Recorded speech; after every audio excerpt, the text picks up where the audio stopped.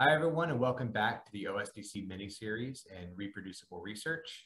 Today, we're going to pick up where we left off with the introduction to R and get into some data visualization.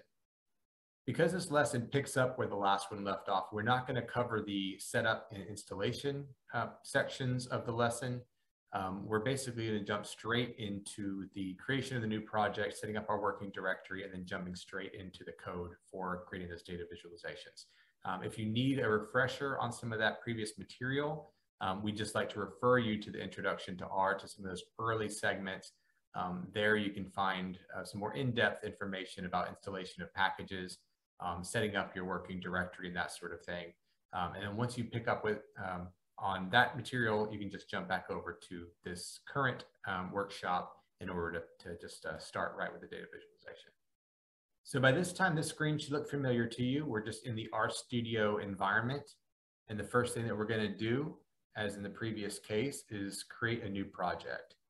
If you are working from your existing project that you started for the introduction to our workshop, that's fine as well. But we're going to go ahead and treat this one as a standalone project and just create everything from scratch.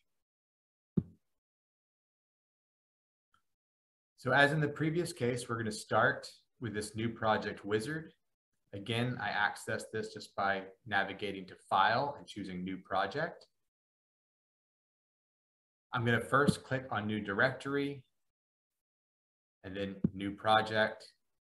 And then I'm going to call this one Data Viz with R with hyphens in the middle. So go ahead and create the project.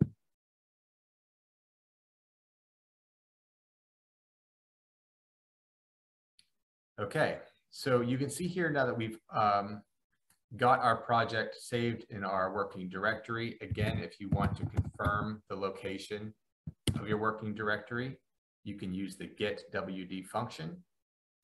When you run that, it should tell you the default location of that project. In my case, it's the users folder on my C drive.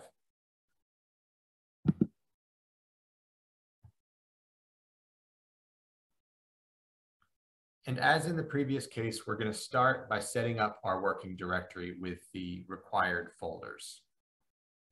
If you remember from the previous case, we're going to use the dir.create function to create these folders, beginning with data in quotation marks. When you run this, again, you should see these folders appearing over here in your folder structure. Do the same thing again for data output. And finally for fig or figure output. Sorry, I need to use the dir create function for that.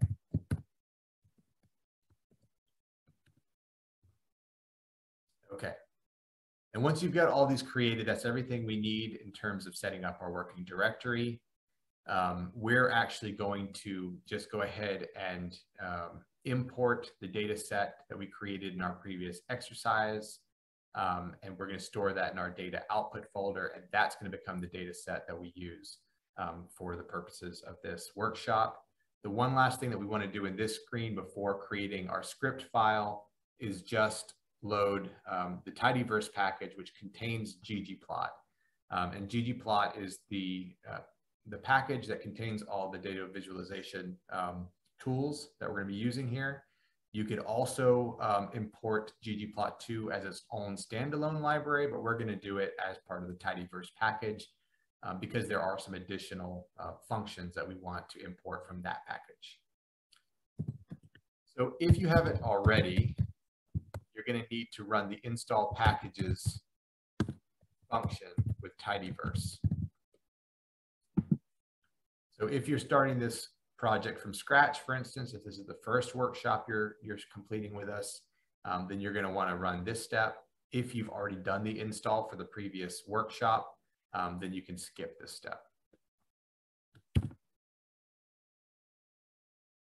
So when you run this, you'll see some processing, some text here on the background, depending on if you've installed this before or what kind of condition your hard drive is in. This might take longer or not so long, depending on what your system's like. Once that's run, you're going to want to use the library function. And remember, library just loads that package. So the installation and the loading are separate, and you need to do both.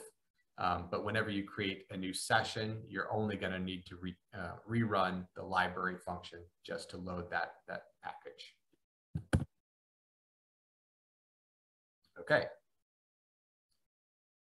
So now that Tidyverse is loaded, we're good to go. We can go ahead and now have access to all the tools that we need for this lesson. So we'll go ahead and get started. So with that out of the way, let's go back up to File and choose New File. And scroll over here to RScript. Click that.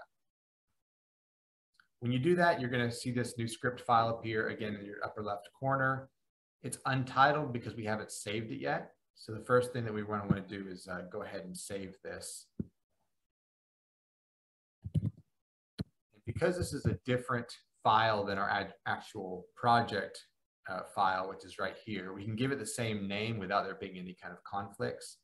So we're going to call this one also DataViz with R, and go ahead and save that in our project folder. And when you do it, you should see that script file appear here in your folder structure.